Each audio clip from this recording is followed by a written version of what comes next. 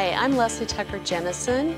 I'm a contemporary quilt maker, fabric designer, and workshop facilitator.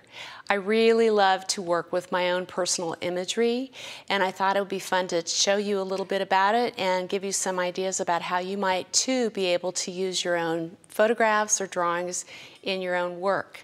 So first I'm just going to show you what I did with one of my photographs. This is using a digital printing service online, and they have a variety of fabrics that are available to quilt makers and garment makers alike, which is great. This happens to be a cotton broadcloth. It's really a lot of fun, and this particular image is a photograph I took in my garden, and I took it into the program and I shifted the colors. There's a lot of things that you can do with this particular program. I'm just going to focus on changing color in the image.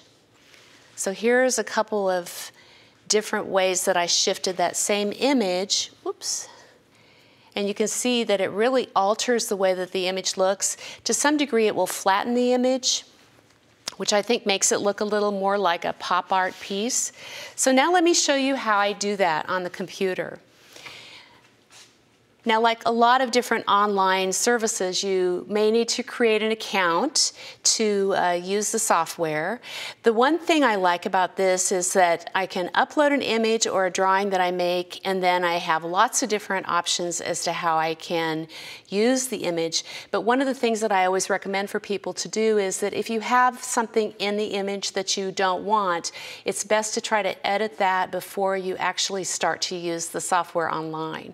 So I'm just going to walk you through it, and I'm showing you what my account looks like. You can see my name at the top right of the screen, and then when I am getting ready to load an image, you can see I put this drop-down menu, and you'll see the second thing it says is Design Library. So I'm going to load an image into the design. Now I'm going to show you two different versions of this drawing. This is a drawing I made of my hand, but I don't necessarily want that writing that I put on the drawing to be part of the image. So what I'm going to do is edit that before I upload the image.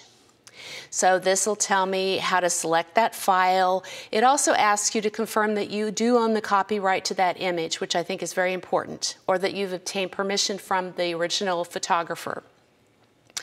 Here I accidentally loaded the wrong image of my drawn hand. It still has the writing on it, so it's asking me if I want to delete this. So you have the option of deleting and re-uploading a different image. So here's the proper image, and I have hit change color on the, I'm going to back up and show you that over on the left column you can see that one of the options is to change the color. So I'm going to select that, and this is the next screen that I get, and it shows you all the different shades of this drawing. I don't necessarily want to work with this many shades of the image, so I am going to click the advanced color option, and I'm going to reduce the amount of color choices that I have.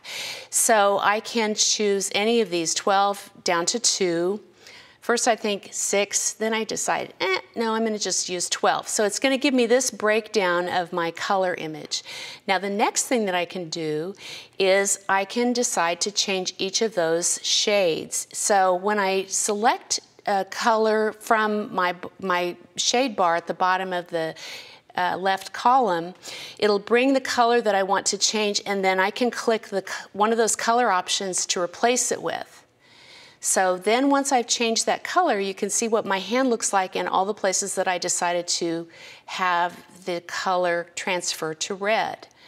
And I can continue to work this way. Here I've selected the dark gray, and I'm shifting it to the burgundy. And that's what the image looks like now. It shows you each time, and you can always have the option to revert it, to cancel it, and move forward. You have lots of options here. So I'm going to move forward with this, and I'm going to continue to change my colors. As I get to the lighter colors that are left on my color bar, I want to see what's going to happen if I shift those light colors. So now I've got kind of a pink and a little bit of yellow on my image. Next, I tried the blue and I didn't like it, so I'm changing that back to the pink.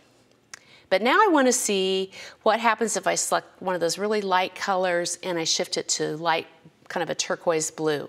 I can see now where the scanner has read that shade, and you can see now on my screen that this light blue is kind of in the upper part of the image, and I don't think it really adds anything to it. So what I will do on the next screen is select the blue and opt to change that to white. And if you notice at the bottom of that color box, I have a grayscale from white on the left to black on the right. I'm just going to go ahead and continue to take all those light grays and shift them over to white so that I end up getting this really white background.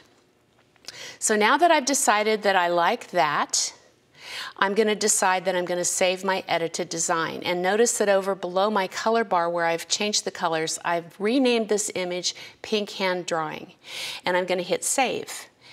So now when I go to my own design studio, my original image of the hand and my new color changed hand are both up on my little design bar.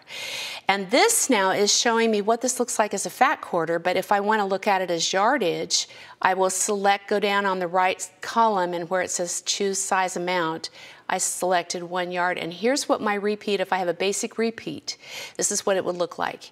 And here's what that same repeat would look like if I selected a 2 yard increment. So I get the, I decide I'm going to look at all these different repeats. Here's a half drop. This is what a 1 yard piece of this fabric as a half drop repeat would look like. And here it is as a mirror image. It looks a little like an alien creature, I think. And here's what that same mirror image looks like if I select just a fat quarter. So it's really important to look at the fabric that you've changed and look at the repeat that you're asking for when you choose to print the fabric. And now I can go through the same thing and change the colors to a different color story. And this is what I'm doing now. So after I've decided if I want to save this or not, I will rename this particular color shift, and I'm going to call this yellow, green, blue hand. Not very original, but it works. So now what that is going to do is that in my design bar, you see the original, the pink, and the yellow, green, blue hand. So that is what it's like when you're doing the software. And now I'm going to show you a few more of the fat quarters that I've printed out using that same strategy. This particular set of prints, these are all fat quarters. The top one is the original, and this is a close-up detail of a fabric that I printed using thickened dye. So that's the original color story, and using the same strategy I just showed you earlier on the computer, here's what that same image looks like as I shift the colors. So I like this because it gives you this sort of posterized, kind of highly graphic set of images, and it's really fun to work with in a quilt. Here's another set. This is an agave plant that was for my garden. This is the original image, and here's how it looks when I decrease the color options and then change the colors. Again, it looks, the image gets really flattened. Here's one with just the neutrals, and you see it really looks flat.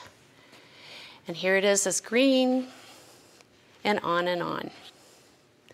It's really a lot of fun. The thing that's great about these online services is you can often experiment with the image, and you're not really committing to making the purchase until you've decided you've got the right colors that you like.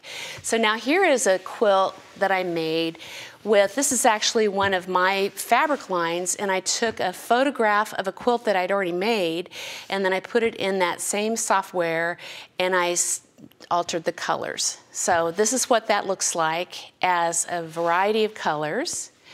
And then here's a couple of other quilts that I made using the same process, shifting the colors. Believe it or not, this is actually sliced in half Napa cabbage. So I thought it was kind of an interesting image, and I kind of went further with these images in the quilt construction by cutting some of the portions of the central part of the quilt and rearranging them with one another. And it's kind of interesting as the focal point of this quilt, and then I added some of the improvisational pieces to the negative space. Same with this one. Here's the original image in the center, and I changed the colors of all these surrounding images and added my own piecing into the negative space. So I hope that by seeing some of these you will be inspired to try it with your own drawings or photographs, and I hope you will find something that you really enjoy doing.